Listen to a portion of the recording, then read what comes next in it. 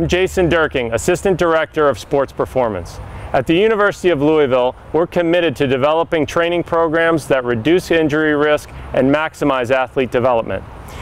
We're built upon a foundation of education, and now you're about to get a glimpse inside of Cardinal Performance.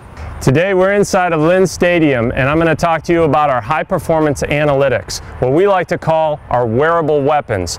These two devices right here are worn by all of our soccer players for every training and conditioning session.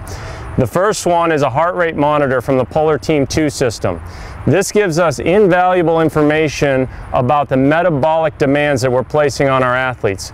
We can track specific heart rates, which gives us an indication of fatigue and fitness levels.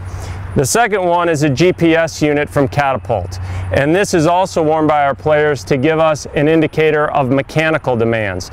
Things such as distances covered, speeds, high-intensity movements, changes of direction, G-forces. All of these things in combination provide us with information that allows us to plan our training sessions and our recovery appropriately throughout the season so that we're at our fittest and that we're fully recovered for games throughout the entire course of the season.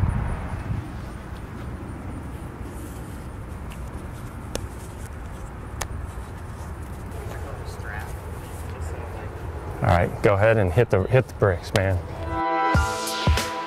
For more information on Cardinal Performance, visit gocards.com/sportsperformance.